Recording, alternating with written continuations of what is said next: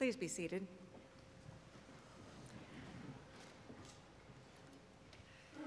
As it looked as though the pandemic was easing in our lives and many people were breathing this sigh of relief, comedian Kate McKinnon claimed the opposite.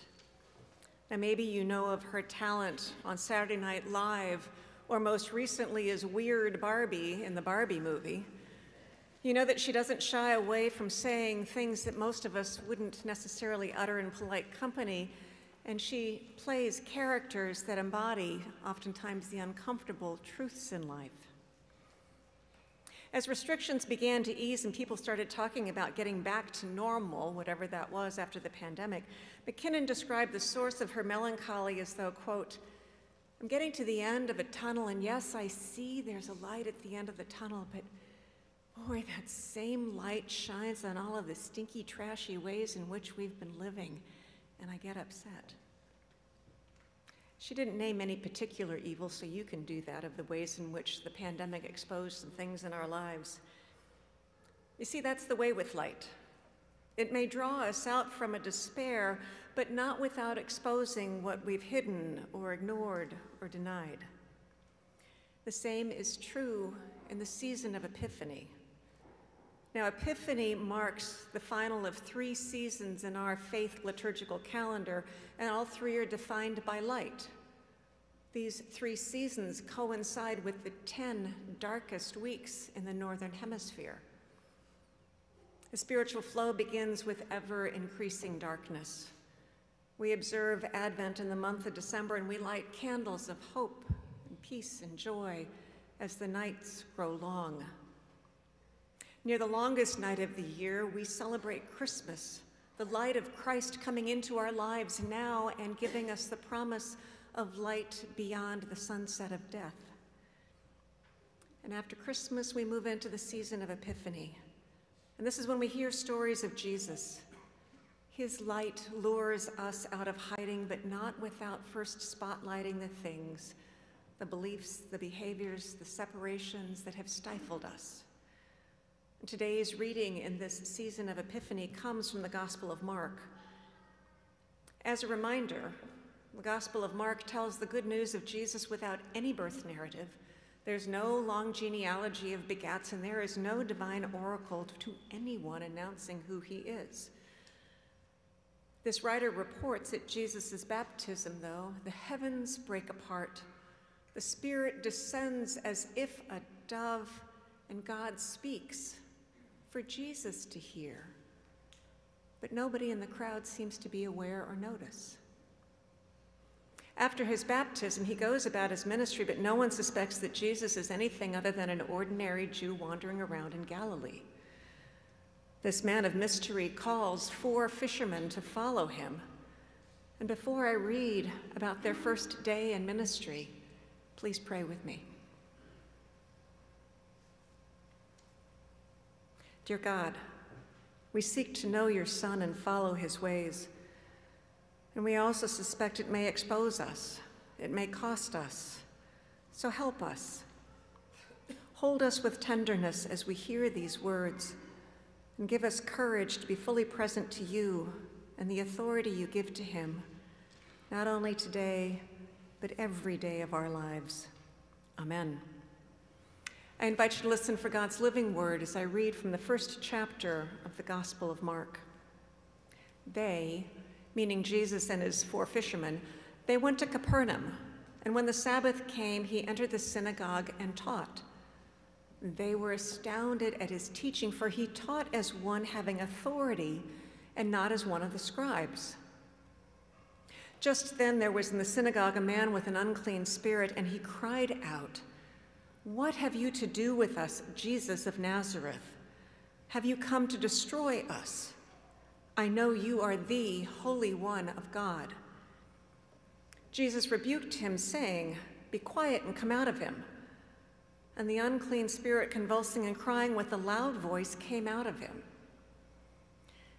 They were all amazed, and they kept asking one another, "What is this? A new teaching with authority. He commands even the unclean spirits, and they obey him." At once, Jesus' fame began to spread throughout the surrounding region of Galilee. Friends, this is the word of the Lord. Thanks be to God.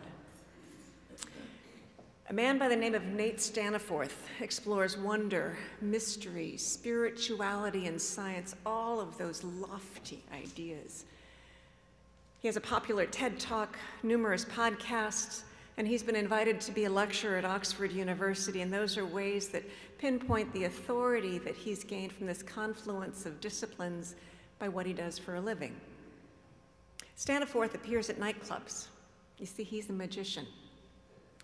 One reporter wrote of his opening night act, I quote, "I have no idea now what to believe ever again. No rabbits, no top hats, no smoke machines. Staniforth's show feels more like jumping out of an airplane." If you see his show, it's all on YouTube and some other places, the Discovery Channel. He abandons the ubiquitous style without substance bravado that so often is associated with magic. And he appeals instead to the imagination and the intellect of his audience. Staniforth says, I quote, "When you're young, it's easy to be amazed.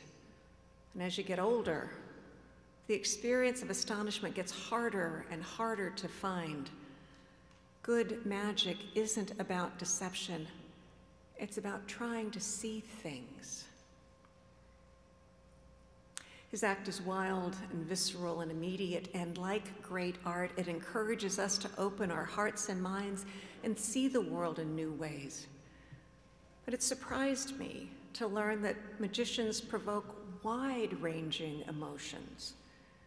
You know, I would think that you go to be entertained by tricks, and yeah, you expect to have the laws of gravity defied or maybe disturbed with our sense of what order is supposed to be with some new possibility.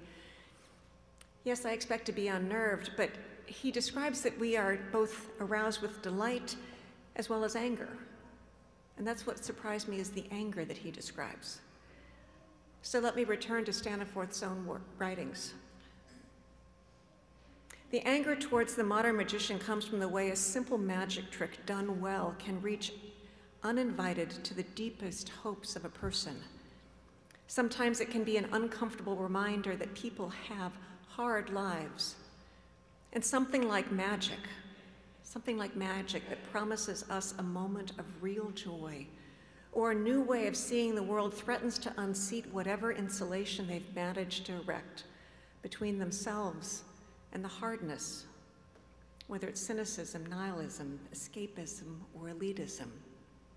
The cultural resentment towards magic comes from the sadness found in the space between the universal human longing to believe in magic and the overwhelming evidence all around us that there is no such thing. And he concludes, "It's not that modern audiences don't want magic. It's that they want it so badly, but have already decided that it's not out there. And they dislike being told that maybe they've been looking in the wrong place, or that they should just not look at all." This passion to find the source of meaning and authority in our lives puts us right alongside all of those people in that synagogue in Capernaum 2,000 years ago. At the time, a synagogue functioned absolutely as a place of worship and study, and in the first century, it became kind of a community center. Some synagogues provided overnight rooms, and so along with becoming the seat of religious faith, the synagogue became a gathering place, kind of like, in my mind, an English pub. So imagine Jesus walks in with his 4 fisher friends, and he starts to teach. This stranger, Jesus, comes without the refined credentials of the scribe, the one who normally holds court. Jesus doesn't have a diploma to hang on the wall or the equivalent of some PowerPoint presentations to argue his interpretations. No one knows what to make of this man. But Mark tells us he takes ancient scrolls and he reads the words that they've heard throughout their lives, only he does so with a new authority. Mark tells us he doesn't teach like the scribes. So that then prompts the questions. How did the scribes teach? We don't know. But in this silence, we can imagine that perhaps their teaching is marked by sameness or dullness or resignation. It's controlled, it's predictable, because we do the same thing over and over again. You have to wonder, did the scribes humble themselves in prayer before reading? Do they expect to be startled with the truth? And perhaps the people listened to them with that same sense of, I've heard this before. We don't know. But whatever the case, it's clear that Jesus is different. And what distinguishes him is the authority that he expresses. And that Greek word for authority could also be translated as power. And hearkening back to that power just sentences ago that descended upon him like a dove with the Holy Spirit. Jesus' teaching creates space for people to wonder of new potentials, other than what's always been dictated to them with rules and laws and commandments and the same old, same old. Jesus' authority also shines a light on the demons that possess one of the men. It's a jarring scene. The verbs are jarring. We need to know that this is quite upsetting. An unnamed man with an unclean spirit is the first one to speak. And the possessed man speaks of himself in the first person plural, us. It only amplifies the cry to say, what do you have to do with us, Jesus of Nazareth? And then we see that the man seems to recognize Jesus' purpose of bringing God's realm to earth. You see, his demons understand that Jesus' power and authority is far greater than any authority they might have had on this man's life. They see him as the Holy One of God. For this, Scripture tells us Jesus censors and literally muzzles them. This we of the demonic host obeys, but not without convulsions and cries commensurate with this struggle that appears. Now, let's not push aside this story as a primitive understanding of demons or some far-fetched fable without impact on us today. Let's not let our sophistication cloud us.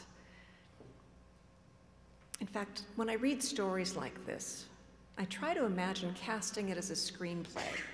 What actor would we put in the role of Jesus? He is mysterious, completely so far. But what man would we put in this man with an unclean spirit to make him not just a two-dimensional, nameless person? And I couldn't. And I finally decided that the case of this man possessed by demons rather than one man is every man. He is every single one of us. He is all of us who are possessed by not one demon, but the demonic, life-threatening pressures that suck the life out of each of us, such as loneliness or overwork or apathy. Maybe someone's demon gnaws at them with financial insecurity or bludgeons them every day with addiction. This Epiphany story spotlights Jesus' authority with Scripture and humanity. The story reveals the strength of God's word to us and Jesus' saving grace. You know, too frequently we water down Scripture's truth. You know, there were those terrible exiles, but that was a long time ago. Well, there was a reason those exiles happened. We water down Scripture's honest call for justice and mercy. We water it down and make it irrelevant.